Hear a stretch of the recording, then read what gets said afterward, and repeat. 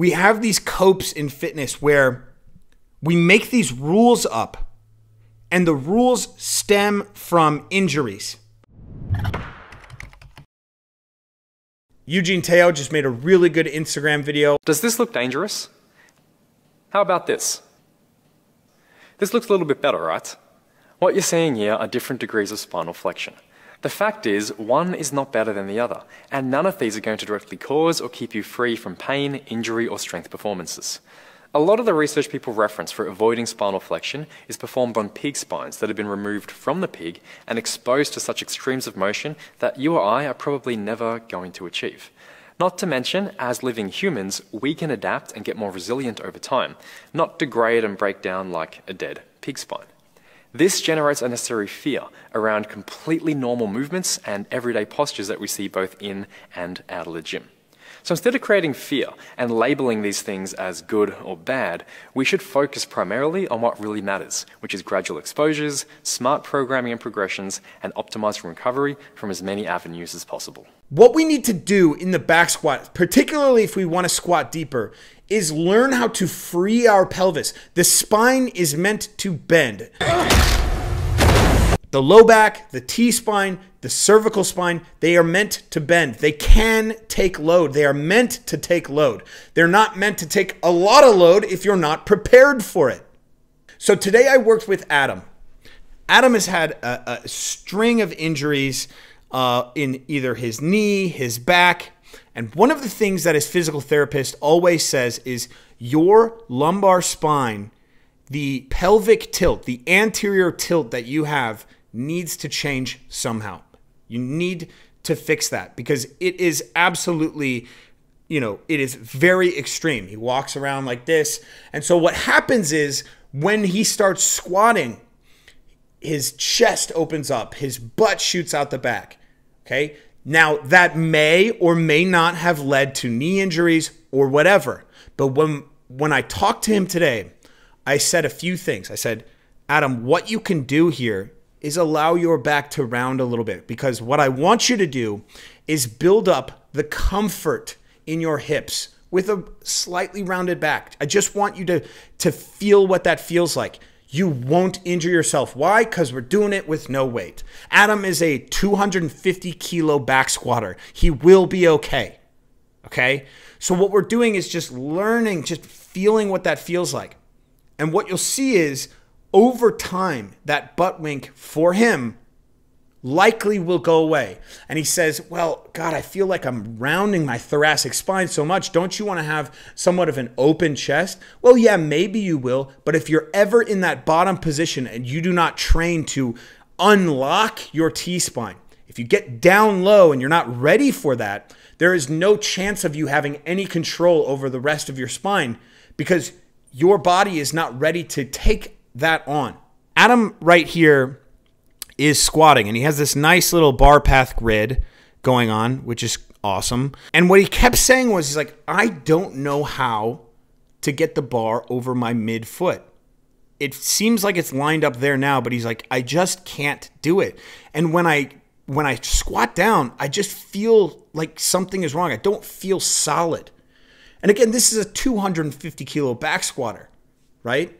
So here we can see the squat. And as you can see, that bar starts moving forward. It's over his toes. It's over his tippy toes.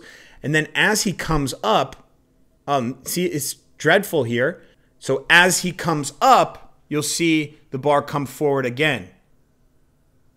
I don't like to just look at the tracking, but one thing I can say right there is he was just staying like this. It's just trying to figure out how to get in that bottom position with, like his physical therapist said, right, his anterior tilt.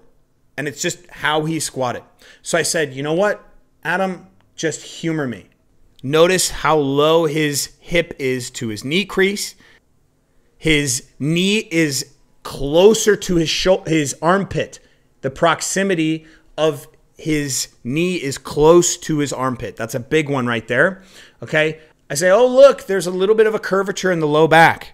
Now to Adam, if we look at this position, to Adam, he's like, oh my God, it feels like my low back is like bent in half. I'm like, dude, it doesn't look that bad. get down to the bottom position of the squat. You're kind of doing the same thing, right? Protecting his low back. And now I say, shoot back. Keep going. Keep going. Keep going. Now look at this position, right? What everyone is going to say is, oh my God, his low back is rounding. And he's like, wow, it feels like it's going to round. It feels like it's rounding. I'm not ready for this position. This is weird. Okay. But it's only 70 kilos. Okay. Now watch him stand up out of this. Boom. Okay. You know the first thing he said to me when he was standing up out of that? The first thing he said, I feel athletic. I feel like I'm loose. I feel like I'm ready to explode out of that position. And when I hit the bottom position of the squat, I just have big legs. I don't know, naturally it's kind of simple to me to squat. I just still feel weird. I feel like I'm too stiff to really do anything.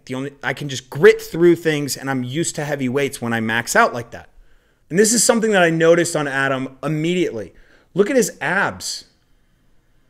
Now, this is a dude who doesn't really have abs, but I've never seen this position right here. Never. Unracking a bar, I've never seen him do this. Go ahead. And now if we look at the bottom position, I'm going to pause it right there. That position translates to the front squat, the overhead squat. That position works. This is what I'm talking about. Look at the proximity of his knees to his armpits, his calves to his hamstrings. This will help him out. And mind you, we are going to load this properly over time. This might not translate to a maximum back squat, but again, he's going to stand up out of this like it's nothing. And again, the first thing he says after, he's like, this feels unbelievable. This feels amazing. Look, here we are with 90 kilos. Look at that squat position. He has never been in that position. Never. This is so valuable for his sport specifically, but you out there, if you do not snatch or clean and jerk, this will be valuable to you as well.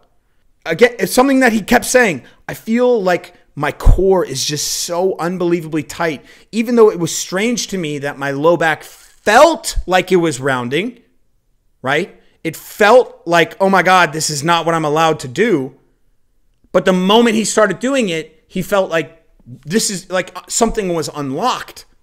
And this is the most amazing one right here. And I want you guys to watch this. 120 here.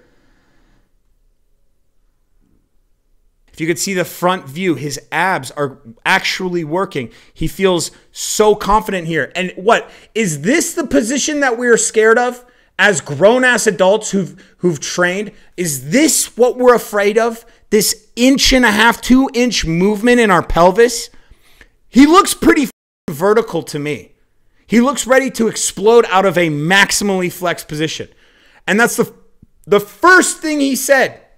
I feel amazing. I feel like I can explode out of this. This is going to help him. Look, I will say this. We have these copes. And like I've said before, we have these copes in fitness where we make these rules up.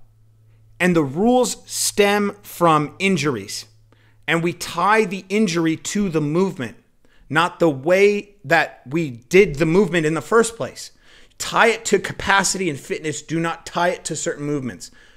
We don't absolutely know that the pelvic tilt, a minor pelvic tilt in a deep squat is going to kill us. What we do know is if you do something you're not prepared for, yeah, it's going to get you. Okay? I'm out here doing Jefferson curls, doing Zercher deadlifts, or we just call them deadlifts at this point. You know, if we look back on Eugene's video, he says it's okay. We need to stop coping and creating these rules and just limiting ourselves entirely. Again, I've been fired up this whole day because I just got back from the gym. I hope you guys can take this and work on it. Again, check those technique videos that I pointed out in the beginning. And I love you guys so much. I'm back, baby. I'm back doing these technique videos. Comment if you want me to talk about anything else. Let's do this. Love you. Bye.